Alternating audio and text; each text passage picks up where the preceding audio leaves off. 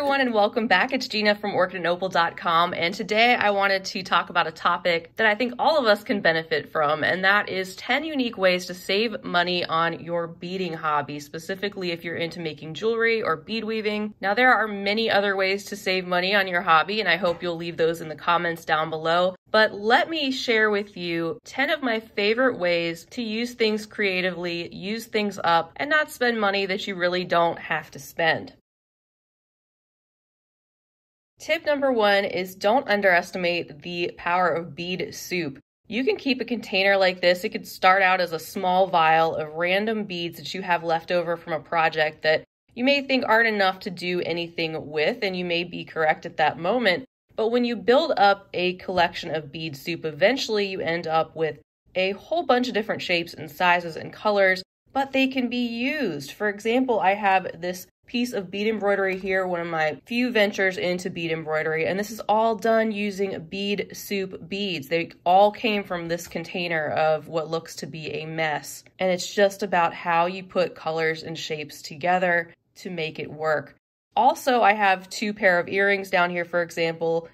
You can pull light colors or shapes together and make some really simple wire hoop earrings. And there's literally tons of ideas out there for bead soup, and that could be a whole video on its own. So don't throw away those extra one-off beads. Put them in a container. Eventually it will grow into something more massive like I have here over time if you do a lot of beading, and you will be glad that you saved these beads. One other tip for you I have for bead soup right off the top of my head is I like to do embellishments at the end of necklaces.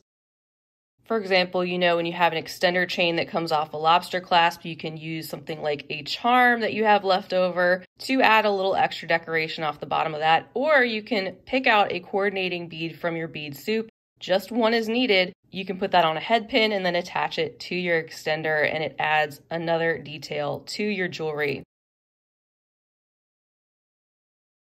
Tip number 2 is save your scraps of fireline or your other expensive beading thread. Since fireline is pricey and I do a lot of testing out of stitches and sometimes very small projects, even a couple of feet or even sometimes a foot can come in handy. So I don't throw those away. I just add them to a box that I have labeled for scrap fireline, and look how much it adds up over time. Sometimes you are almost at the end of a project too, and you are running out of thread and you just need a little bit more to get yourself to the end. That's where the scraps of fireline can also come in handy. Sometimes it's not always possible to cut off the exact length of thread we need, so don't throw away those scraps. You'll be surprised when they come in handy.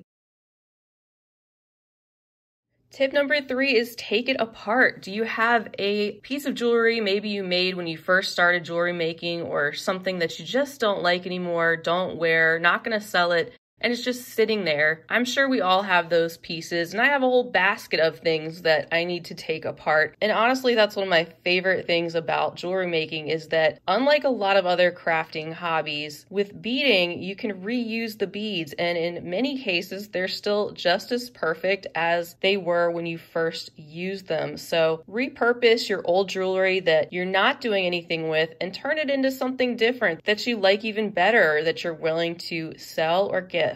You can also do this with jewelry that you've purchased. If you have things that you no longer wear, you can take them apart, save the components, save some of the beads, and use those in your jewelry making. Tip number 4 is for those of you all who have scraps of wire. Maybe you are practicing with wire or cut off too much for a project. You end up with small bits and pieces, but that are large enough to do something with. We'll just hang on to those just like you would your fireline or your bead soup, and you can turn some of these pieces of wire into your own jump rings. They really don't take much wire at all to make your own, and you can make other beaded components like links, small clasps, and your own ear wire findings depending on the shape that your wire is in and how much of it you have left over. Tip number 5 is use a bead swap group like the one that I have set up on Facebook that I will link right down below. It's especially great if you're also a bead box lover who gets things that you may not particularly be fond of or just know that you won't use. And you can swap those items with your other beading friends and trade the items in that you wouldn't use for something that you will, and both people end up with more usable items. There's lots of swap groups out there, not just the one I set up, and just be sure to follow the group rules of any particular group that you join, and be careful about what personal information you give out. But swapping is a great way to put your unwanted treasures towards new treasures that you know you'd rather use. Tip number 6 is get organized. Have you ever found yourself purchasing something only to find out you already had it in your stash? How frustrating is that? And of course, you're not alone. I think we all do that from time to time.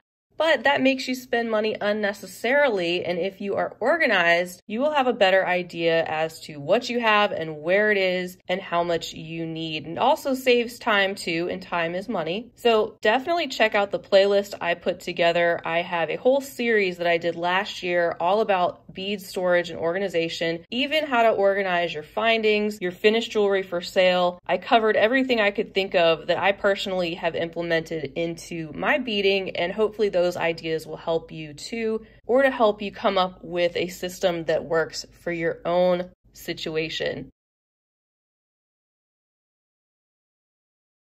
The next tip I have is to adapt a pattern to the beads you may already have. So for example, if you're bead weaving and you only have super duos and the pattern calls for twin beads, maybe they are similar enough for that pattern that you could make a swap. Sometimes things need trial and error, and sometimes you can just eyeball something and know that a simple swap would work just fine for similar beads. For example, what if you have a project that is asking for tilas and you only have tiles? Sometimes it'll work. This doesn't always work, but sometimes it will. So be sure to think outside of the box when it comes to a pattern. Maybe there's one thing you just don't have, but there's something else you can substitute. Could you substitute a 3mm fire polish for a 3mm bicone or round bead or pearl? Could you substitute a size 8/0 seed bead in its place? Or maybe a pattern asks for a hexagon-shaped seed bead and you could just use the round version. Try to make some simple swaps if you can, if they work just as well. Some things are so precise that that's going to change the integrity of the piece. But sometimes swapping items out can work very well and prevent you from having to make another bead purchase. Along similar lines, my tip number 8 is to use up your beads. I know all of us probably have a growing bead stash, especially the more time that goes by. You end up with more things sometimes than you will ever be able to use or ever want to use in your lifetime, and there's always something new coming out that you want to purchase. And if you can afford it and if it makes sense, then great, have fun. But if you're somebody who is in a position where you can't spend any more money on beading right now, look at what you do have. And again, going back to the previous tip about taking things apart, try that, and also search YouTube and Google for patterns that fit a specific bead type or shape that you may have on hand that you haven't used before or haven't used up yet. And instead of being bummed out about what you can't purchase brand new, look at what you have and see what you can make out of your current stash. Tip number 9 is to prevent tarnish. So instead of making something and then it getting ruined because it's gotten so tarnished that it's a waste, prevent the issue of tarnish in the first place by taking a few proactive steps. So consider the storage of your findings and your finished pieces. Maybe you want to pick up some of the anti-tarnish tabs that you see here. You can store items with silica gel to help reduce some of the moisture around the item. Store your pieces in plastic or some type of airtight container. Here's an example of a finished necklace that I have stored in a plastic bag that's laying flat with most of the air removed, so it's not just in the open air. And I've done a whole video about ways you can prevent tarnish, so I will try to link that in the corner too. But even some prevention can go a long way in saving you some money in your beading hobby. And finally, tip number 10 that I will share for now is consider making gifts for others. So do you have materials on hand in colors that you really can't stand?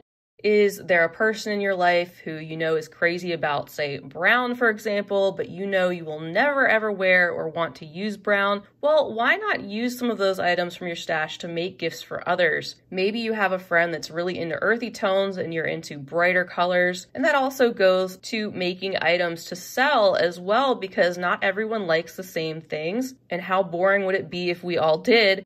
But you may make something beautiful in those colors that are just not your cup of tea, but that someone else would even love to purchase. I pulled out this necklace again. Maybe there's somebody who absolutely hates lime green. Now, I happen to like this necklace. It's one of my much earlier pieces, but I still happen to really like it. I won't be taking it apart. This is just used as an example.